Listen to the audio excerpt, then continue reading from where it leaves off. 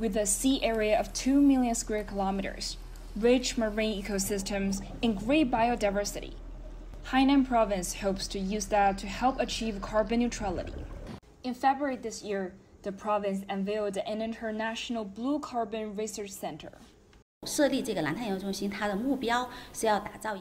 center's goal is to create an open international and professional research platform.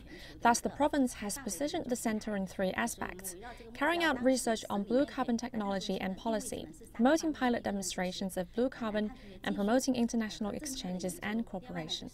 China has a territorial sea area of about 4.7 million square kilometers. Professor Zhang Xiliang of Shanghai University says reducing emissions and increasing carbon removal are key to achieving carbon neutrality. But he says they have different roles at different times. Reducing carbon emissions tends towards progressively increasing marginal costs and decreasing effects. It is relatively good to reduce emissions now because its cost is low, but to a certain extent, for example, when the emissions are reduced to more than 80%, it is difficult to reduce another 2 billion tons. That's when blue carbon can help with carbon removal.